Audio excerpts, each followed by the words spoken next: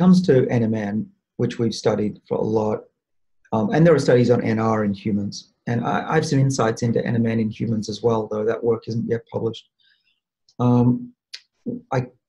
What can I reveal? I can reveal that taking doses, say less than 250 milligrams, don't have a big effect on NAD in the blood. That would make sense. You do have to take high doses, but it's complicated by the observation that a single dose won't have a big, long-lasting effect anyway. Excuse me. We see that in mice as well. You take one hit of NMN and it'll go up, maybe go about 50%, and then it'll quickly die away in levels. But what's interesting in the mouse and the human studies is it's more like a positive stock market where over a period of, in the case of the NR study that I'm thinking of, after 9 days, it was an accumulation up to a certain level. And so if a study has only done a one time point in a human or in a mouse, be careful, because that's probably misleading. And that, you know, you want to measure these things after at least 9 days and hopefully after a few months, and you know, maybe, Joe, that those low doses actually start to kick in. So what do? I take a bolus in the morning. I take a gram in the morning. I know a gram is likely to be raising my NAD levels during the day. I also try to time it with my natural circadian rhythm. So NAD will go up during the morning, getting ready. But if I take it at night, what I find is that I'm actually starting to interfere with my sleep patterns. Interesting. Yeah, and a lot of people have told me that that's the case as well with resveratrol as well.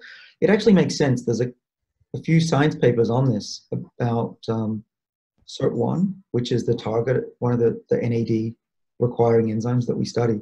So SIRT1 is also, its activity is cycling through the day with NAD, turning on genes that are required for, you know, morning activities and going to sleep at night, clearing the brain at night. We think if you get those out of kilter, I mean, it makes sense that you will not only affect your body's metabolism, find it hard to sleep, but you could even start to have the effects of jet lag inadvertently.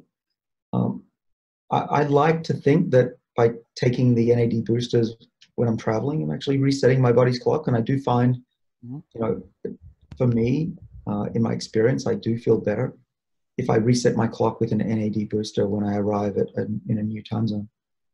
In mice, we do know that it's cycling through the day.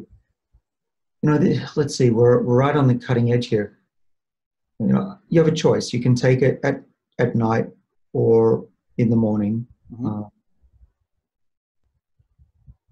And I think that probably what's happening is if I take it just before I go to bed, my body's not in a fasting state yet. It's still got, you know, my dinner is still in there. And so it's mimicking fasting. It's raising NAD levels just when it should be starting to tailor off. I think probably what's happening, Joe, is, now that I'm thinking out loud, is towards the early morning, your NAD levels are going to start coming up because that's when your stomach's empty and you've absorbed a lot of the nutrients overnight.